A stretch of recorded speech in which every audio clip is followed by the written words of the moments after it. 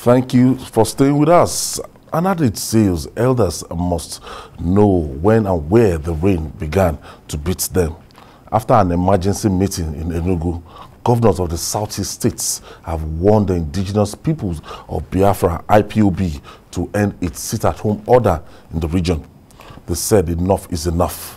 Meanwhile, the Senate Minority Leader, Senator Enyinnaya Abaribe, said apart from IPOB and the movements for the actualization of the Sovereign State of Biafra, that's MASSOB, there are more than 30 other separatist groups in the Southeast. He urged government to address perceived marginalisation, which he fingers as the root cause of secessionist agitations.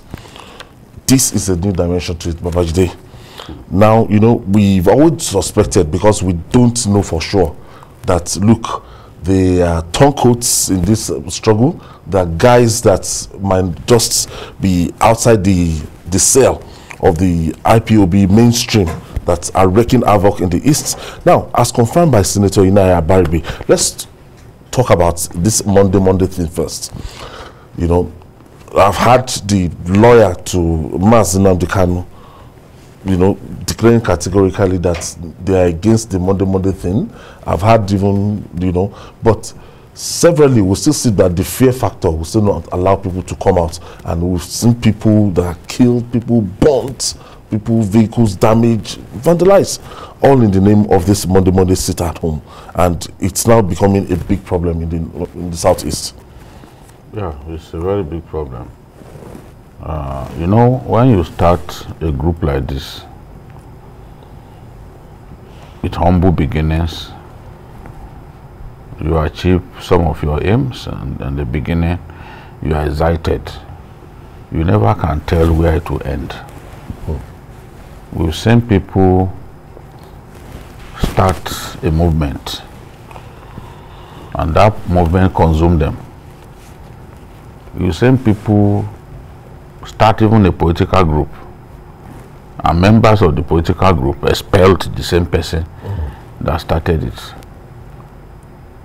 So it's possible right now that there are already many disparate groups within IPOB itself, and some of those disparate groups do not at this point think that there is a need to stop the sit-at-home protest. I want to believe that Senator Abaribe is correct to a very large extent. I have met him one-to-one, and I can attest largely to his honesty. Whether they are up to 30 different groups is what I cannot confirm. But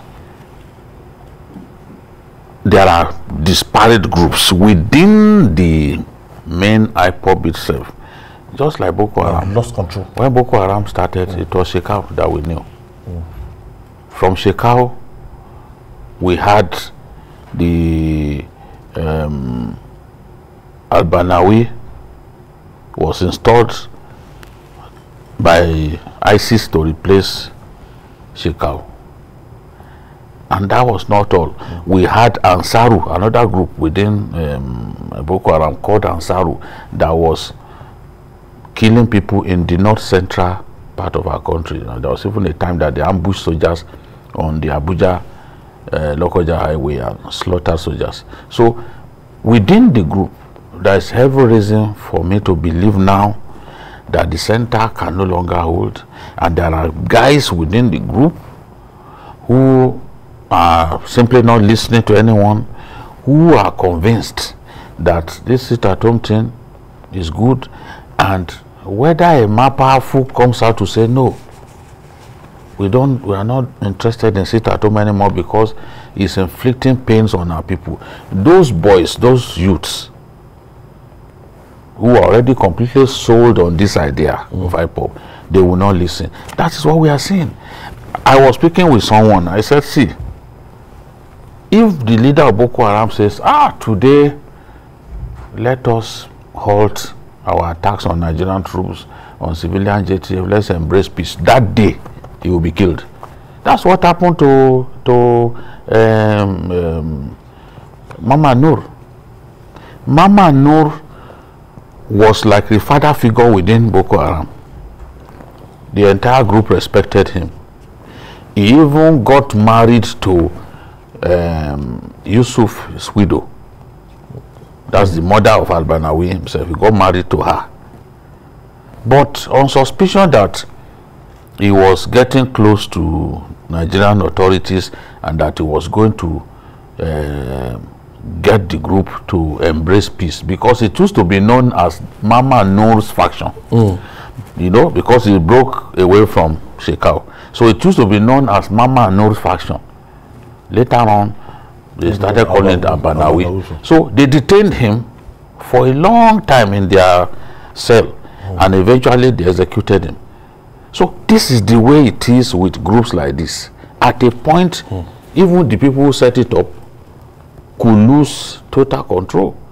And this one is giving this instruction, another person is giving another instruction. So it's anarchy that we are seeing, you know. So the mainstream, you remember that of MEND, that it happened like that.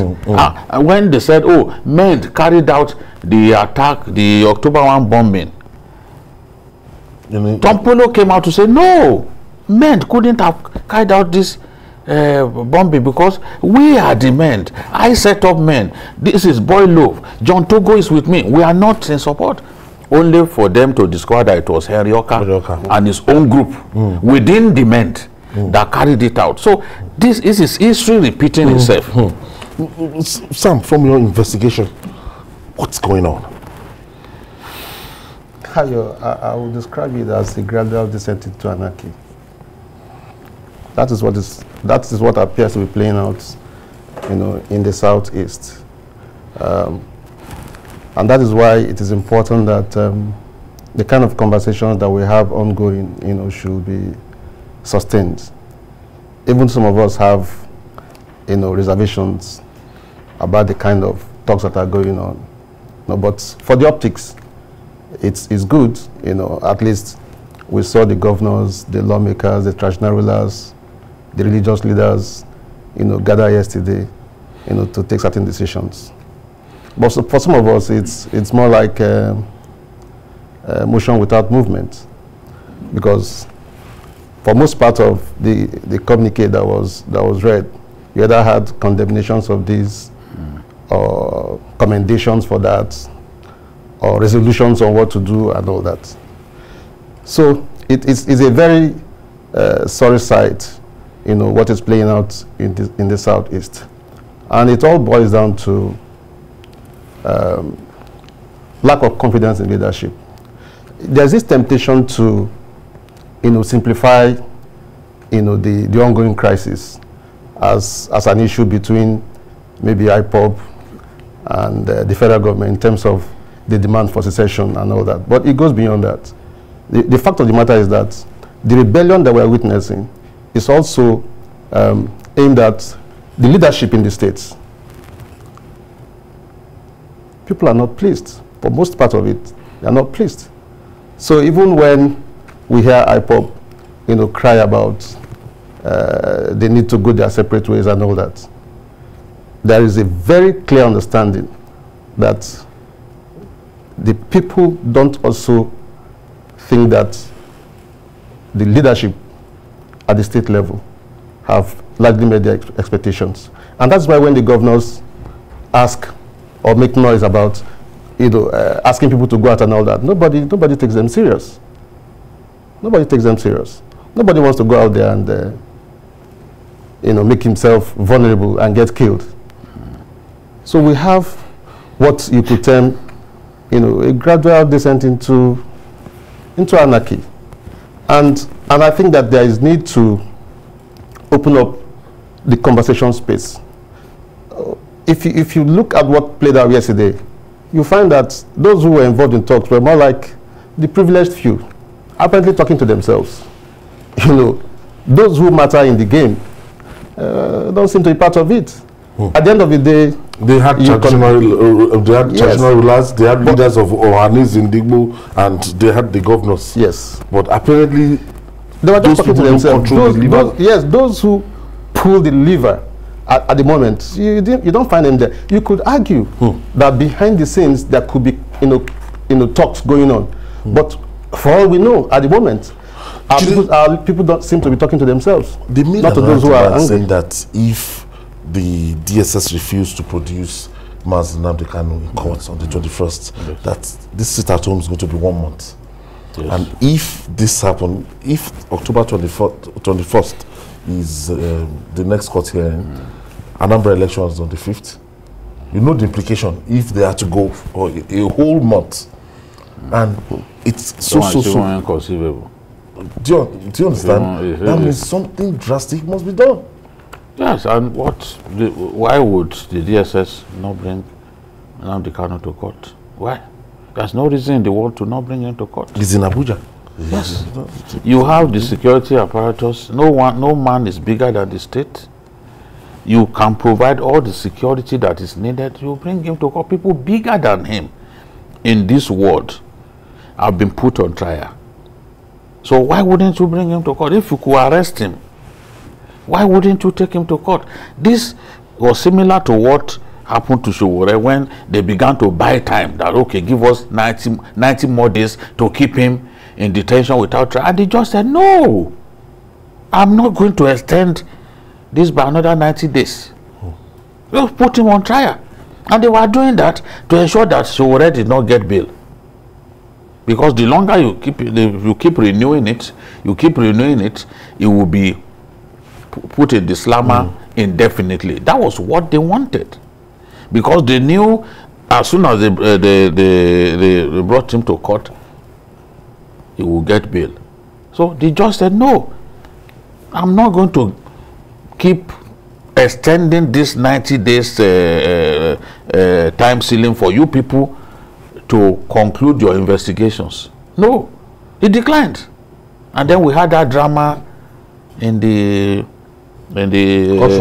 courtroom, for which invariably the lawyer to the DSS had to apologize to the judge and all that needless drama. So there's no reason in the world. I do not subscribe to shutting down the southeast for one whole month. I don't even see how a people can survive if that should happen. Because these are people who take pride in commerce. They are the leaders of our country when it comes to commerce. They hold the economy. Yes. The Yorubas may be good at the diplomacy and all that. God created us and gave us different gifts. When it comes to commerce, the southeast leads the way. So how do those people, how do they survive if you shut down the area? So Ohanaeze has pleaded that, look, this should not happen. Ohanaeze has pleaded with them to not carry out that threat. But we are saying that the DSS have no reason in the world to not produce an accused person in court. If you could go that route to get him arrested because you wanted to make him face justice, a man cannot face justice in detention. The judge has to see him. He must have his day in court. He must have his day in court. It's there, that's the thing. So don't heat up the polity needlessly by keeping a man in detention. What will they do if you bring him to court? Are they going to grab him from you people? His supporters don't have the capacity to snatch him while you are taking him to court, not in Abuja. You know how Abuja is, and that area, even where the courtroom where it is a heavily protected part of town. Yes. So what are we talking about? Bring the man to court. All right. I have Ada from Jos. Yes. Hello. Ada from Jos. All right. Go ahead. God will bless people for saying the truth. The truth must be told. You see, I blame the Southeastern governors. They are taking this issue of IPOB in King's Court. You're talking about obeying orders. How can people obey their orders when they are not provided any security? They say they form. Well, it was said on arrival, you know. Can't they go to the president or even the governor? The governor is in the good books of the president. Can't he go and plead with Mr. President to make sure they release this, take Nnamdi Kanu to court? You know, if no matter the crime he has committed, let them try him.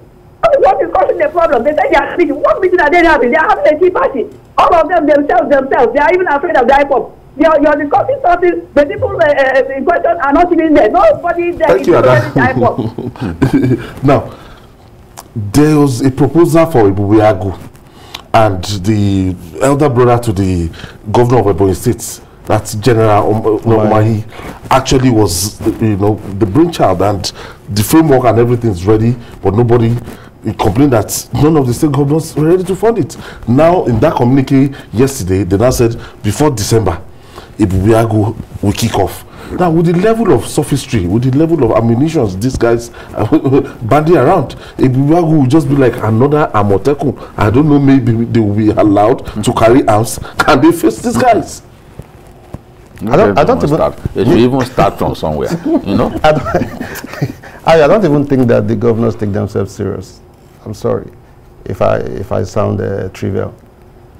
Even within their ranks, you could tell that there is lack of cohesion. Not all of them, Yes, do you understand? The number one was not there, and there's no will to execute that plan. It's very clear. So even the end of year, talk, promise, is just to buy time. They are not united on that. Just to give the impression that yes, that's something. Yes. I just said earlier that if you look at that entire conversation, it's just about motion without movement. Nothing concrete. We condemn this. We commend you. Yes. Because this even the report was mentioned like 6 months ago. Even the committee, the organizing committee that was set up to go study the issue of marginalization and the rest of them, the governor said they will go back to study it, and then we know how these issues are treated within our environment. So I hope the governors from the south understand that there is rebellion within that region. Very serious. Nobody is listening to them. Yes. You threaten people that if they don't go out on Monday, you will sack them. They refuse to go out. They refuse to go out. So you threaten banks that if they don't open on Monday, you will withdraw their license to operate. Nobody listens to you. You take people who just go and waste their lives. Somebody was talking about revolution this morning, and the person was saying that it's not when people pick arms and everything that you get the formal revolution. Absolutely. These guys that they've started in the way they've started, and they are facing the constitutional authority that this is the kind of revolution. And if we can't do something, if they can't do something, they're not holding the power. They're holding the executive power, but it's not effective. They can't talk to their people. They can't. And these are the people elected democratically. The elites from the southeast have lost the right to be taken seriously. Some of them will take contracts for road construction in the southeast and refuse to execute. There are some notorious ones.